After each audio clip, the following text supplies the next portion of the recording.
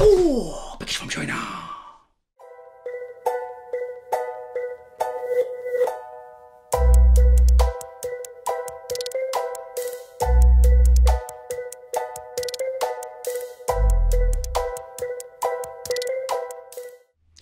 Welcome to the Wicked Gamer and Collector. Welcome back to the YouTube channel. So in today's video, it's time for a new portable system from a friend from China. Yes, but this is not our, let's say, typical cheap system. No. This is from my favorite brand. It's from the Powkiddy. Yes, people, it's from my favorite band, and they released the X19 portable system. And as you can see, it comes in this very nice box, and they did it again. They're ripping off the Nintendo Switch because they love ripping off stuff. Right, the box itself is not very special in general, just a basic box. I'm getting here the 16GB version. There are different versions, so keep that in mind. Alright, let's take a close look what's inside.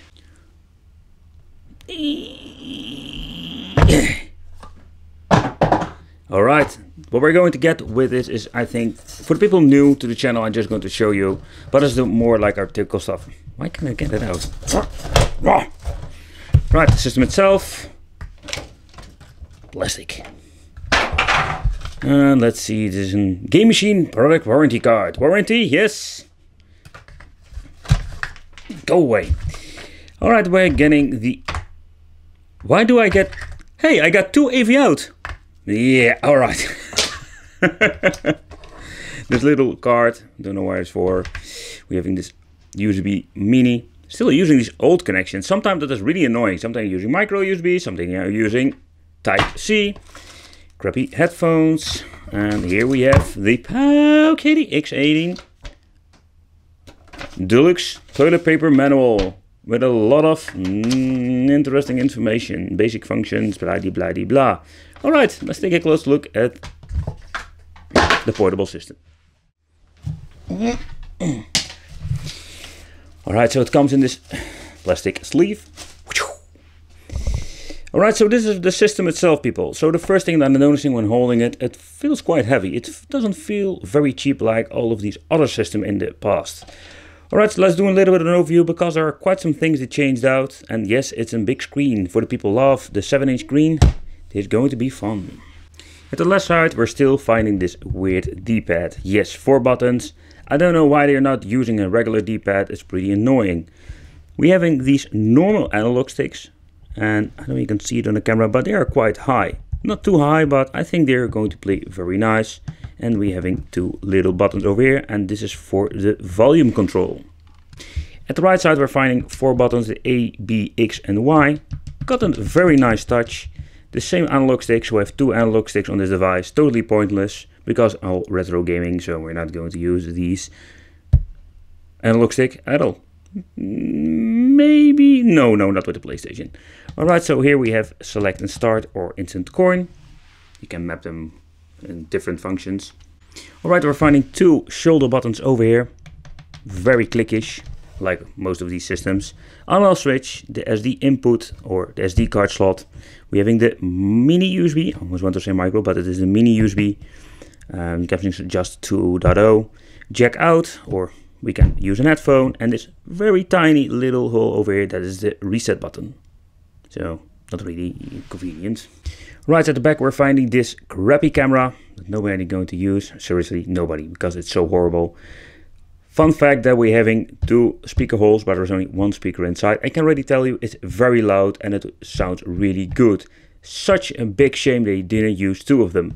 16GB is also an indication of which version you have, and some information about the product itself.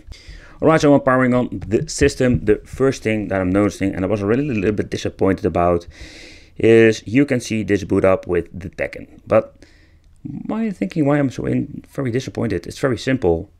They are using the software from seriously the first portable system I reviewed, let's say 2 years ago. The X6, if I'm saying it correctly. They're still using the freaking same software. Alright, so I made it a little bit dark here in the room so you can see the screen itself. And as you can see, when moving it around, you can already see that the view angle is not very good.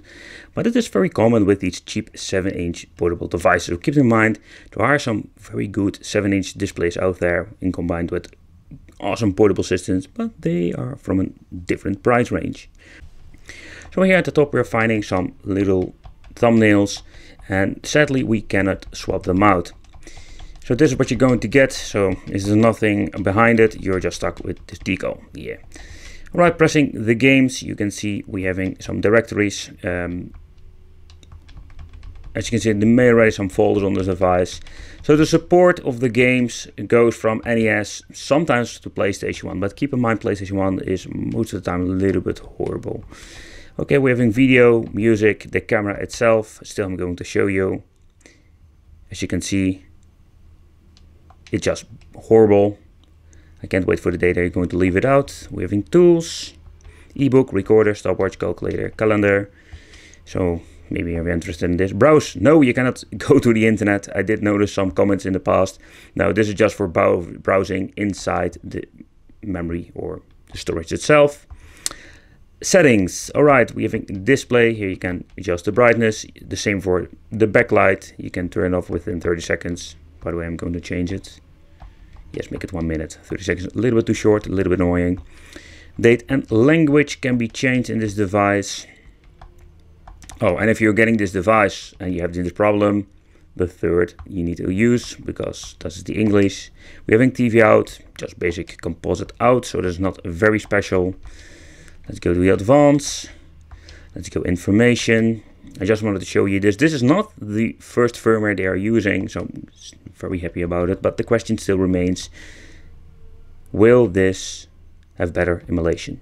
Alright, so we're going to play and we're going to check what are we going to get with the device and is it any better. Every time when you boot up a game, this is what you're going to get. Yes, they call this restart, but this is just start game. They still didn't change it.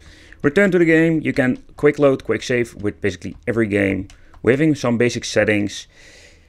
There is something wrong, and I need to point out with Mega Drive. It's basically unplayable because there is no key mapping for the C button. If I'm saying it correctly, yes. So there's something I need to point out, just keep it in mind. Screen size, you can change it if you want, but some of these games look very horrible. There's one thing I want to show you. And the previous models we had that we can go back with the button. But yes, people, the back button is now the left shoulder button. Maybe you can remap it somewhere, but that is what we call basically an epic fail. So we're having two shoulder buttons that we're going to need for some certain games, but you can't use them because one is now the back button.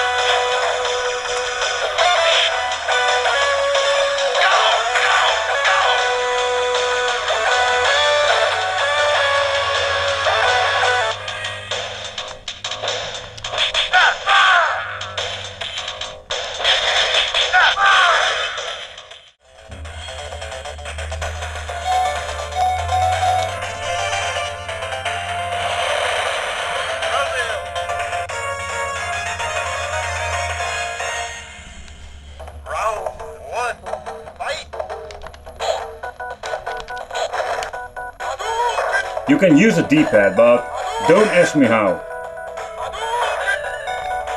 The analog stick itself is not bad at all.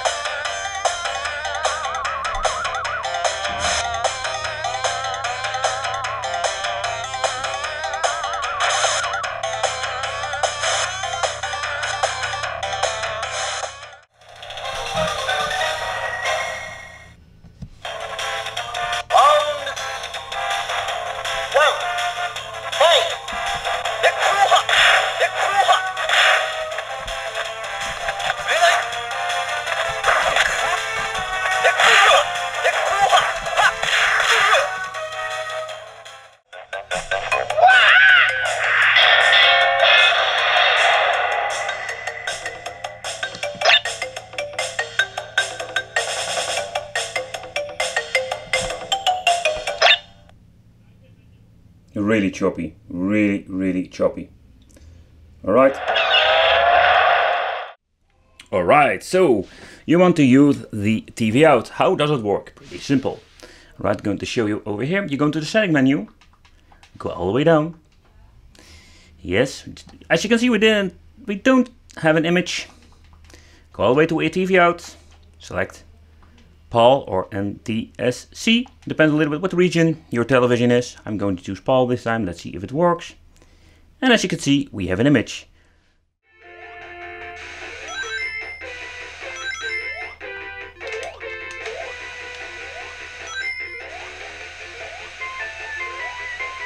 Very choppy image.